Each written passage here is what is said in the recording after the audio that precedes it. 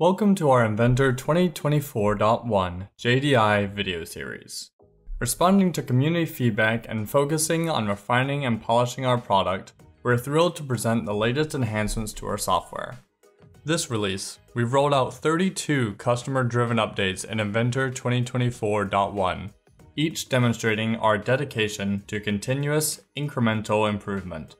We invite you to join the conversation through the Inventor feedback community, from the Idea Station and Inventor forums to the Ask the Developers segment at Autodesk University.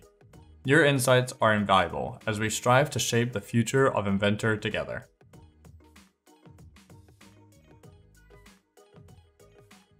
Provide the ability to disregard change and exit sketch without saving.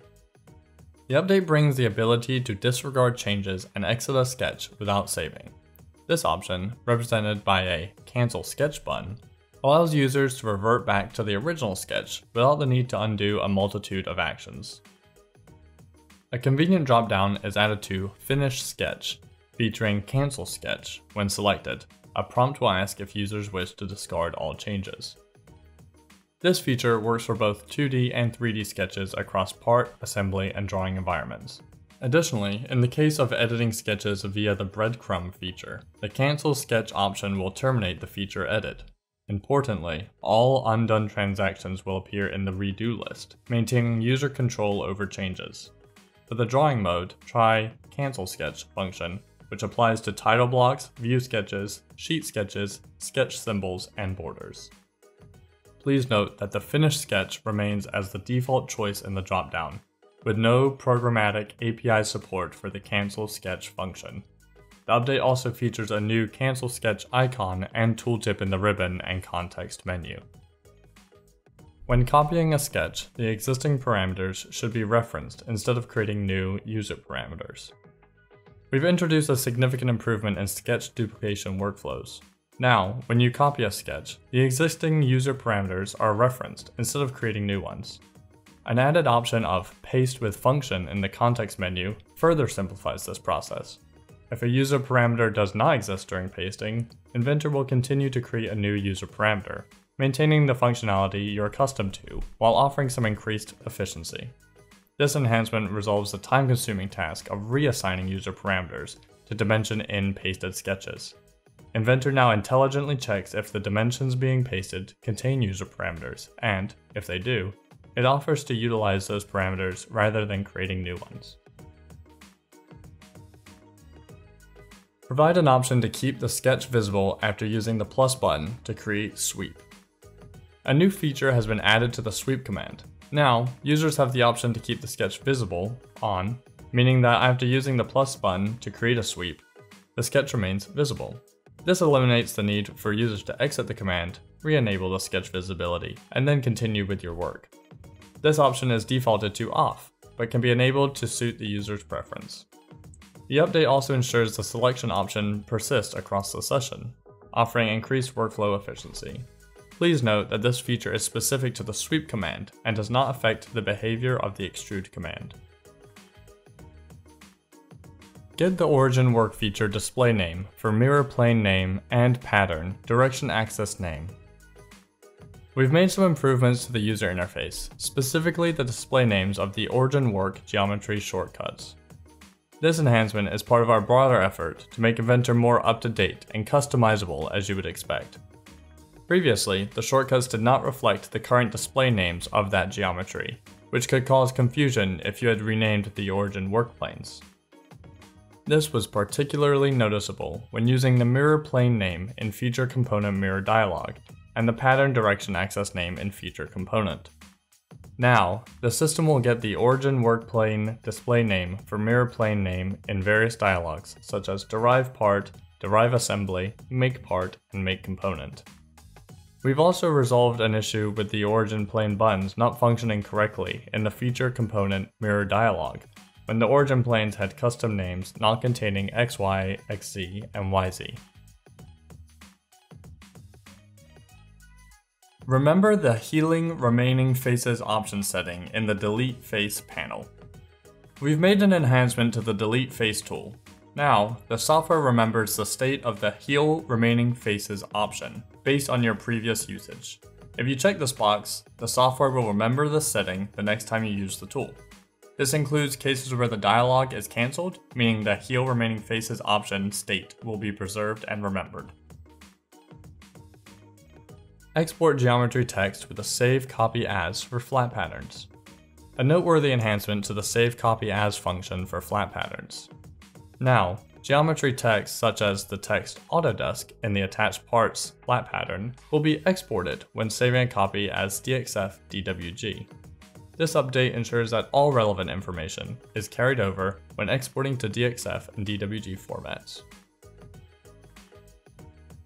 Adding multiple participants for an assembly feature in one command session.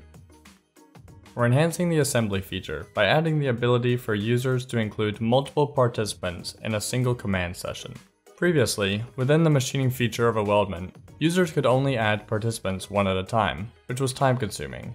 Now, changes to the Add Participant command allow for multiple selections, and we're supporting Area Select for Add Participant. To ensure system performance, the assembly computation will only occur after all participants have been added to the feature. We've also taken measures to prevent the selection of a component already in the participant list. In the context menu, we've added Done Escape at the 3 o'clock position, providing a simple way to terminate the command.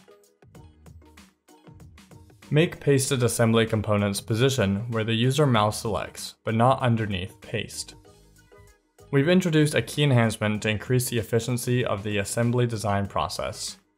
Previously, when an assembly component was copied and pasted into the workspace, the pasted component positioned itself directly under the Paste option in the right-click menu. This often caused the pasted component to appear underneath another assembly component, making it difficult to locate and necessitating a rotation of the entire assembly to find the pasted part. Now, we've refined this process. The pasted assembly component will position itself exactly where the user originally left clicks in the Inventor workspace window, not underneath the Paste option in the right-click menu. Make all the drop-down list content visible in Representation and File Open options dialogs. We've improved the visibility of drop-down list content in both the Representation and File Open options dialogs. Now, even if your model states, view representations, or positional representations have long names, they won't be cut off. This improves usability, making it easier for you to select the correct option. Double-click to edit assembly constraint. We've made it more intuitive to edit assembly constraints. Now, simply double-clicking a constraint, whether it's the browser icon or the glyph in the graphics, will launch the assembly constraint dialog for editing. This streamlines the process and echoes the behavior you're familiar with from editing features. Add eyedropper copy. We've added the eyedropper copy feature for finish features. This tool, represented by a cursor with a plus sign, allows you to select an existing finish from your scene or model browser. Once selected, the finish setting displays in the property panel. This feature operates at the same component level and generates a new parameter when a new finish feature is created. It's available for both creation and editing workflows. Note that it requires a valid finish.xml file to function. In cases where the chosen finish doesn't exist in the finish.xml file, a message box will alert you, suggesting you add the finish to the XML file or select another finish. Add an option, Export All Finish Parameters. We've introduced a valuable new option for users, the ability to export all finish parameters. By activating this checkbox, users can now effortlessly set the export column of all finish parameters to on. One of the significant benefits of this update is the integration with the preset saving system. A tooltip has been introduced to further assist user function. Just select Export All Finish Parameters. Based on your selection, the export option is either selected or not in the parameters dialog. iComponent support for finish feature parameters. This update introduces finish feature parameters support for iComponents. This enables capturing these parameters within iParts and iAssemblies, allowing for better design control and streamlined component management. Display only components with finish feature parameters in the source dropdown in the Format Text dialog. Inventor 2024.1 introduces an update that enhances the user interface for handling finished feature parameters. With this enhancement, the Format Text dialog source dropdown will now only display components included in the finished feature parameters. This update is aimed to simplify your workflow by filtering out components that don't have these parameters, thereby avoiding excessively long lists. Provide the ability to delete the origin indicator. In our continuous effort to drive operational efficiency, we've introduced the ability to delete the origin indicator, a feature that enhances flexibility in the design process. All by simply right-clicking, users can find the delete command in the context menu. We've also implemented a warning dialog system. If the origin is referenced by any annotation or table, a warning dialog will prompt, ensuring you are informed about associated deletions. In addition, the delete keyboard shortcut has been added, further improving the ease of use. Provide the option to export the content only inside of sheet borders option when saving Inventor drawings as AutoCAD DWGs. Inventor 2024.1 introduces an enhancement that gives you more control when exporting Inventor drawings to AutoCAD DWG format. This update now includes an option that allows you to export only the content located inside the sheet borders.